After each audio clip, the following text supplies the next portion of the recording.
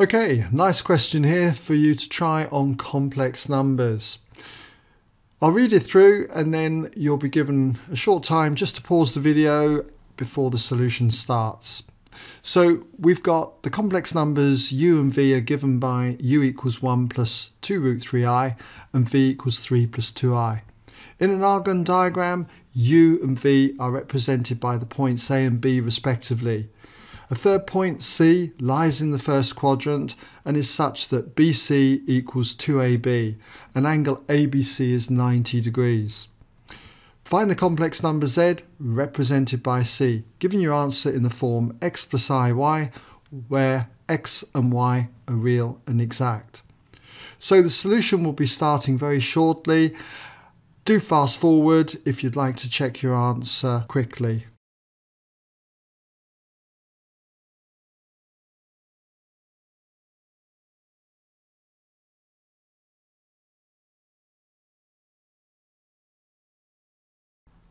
Okay, welcome back then if you had a go.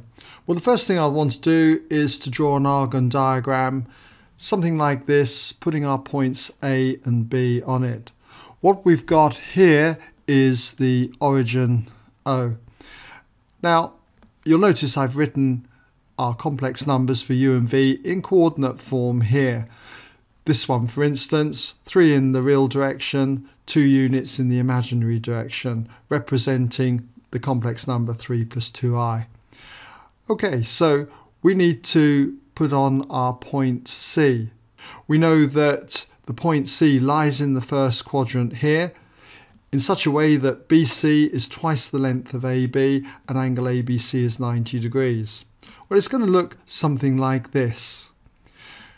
And you can see BC is twice the length of AB and we've got the right angle here. Now, in order to get the complex number Z that goes from the origin O to C, what I'm going to be doing is working on displacements. I think you'll find this is the quickest, easiest way of doing it. I'm going to look at the displacement from A to B. It's going to be like this. I've illustrated it as two displacements, one vertically down in red and the other one across to the right in magenta. And what I notice is because this is a right angle here, all I need to do is rotate this displacement 90 degrees anti-clockwise. And if I start that displacement from B, it's going to look like this. And knowing that B to C is twice A to B, I just need to replicate this displacement again from here. So if we do that, it's going to look like this. So all I need to do now is just work out what these displacements are.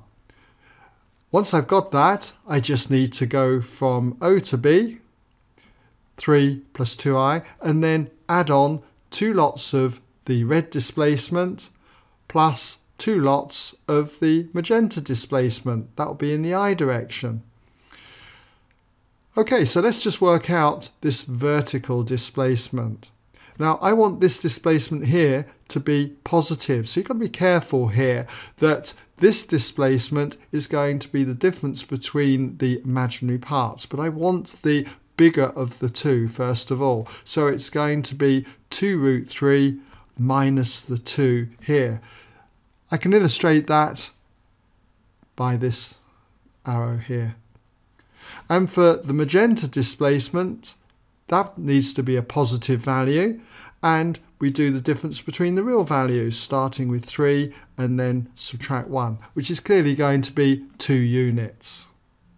So for Z, then, going from the origin to C, I've colour-coded this. It's going to be equal to the complex number V, 3 plus 2i, and then we're doing 2 lots of the red displacement here, which is 2 root 3 minus 2.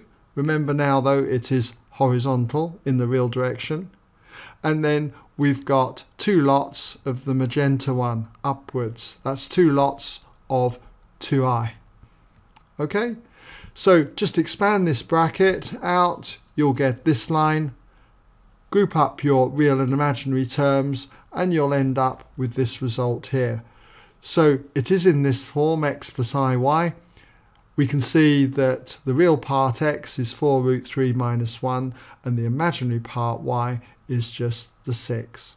Okay, so hope you're able to get that. Congratulations if you did without any help from this video. And if you did try it another way, let me know how you got on by just writing in the comments. And if you like this method, just give me a like. Okay, so hopefully that's been of some use to you. Thanks for watching, and hopefully see you in another video.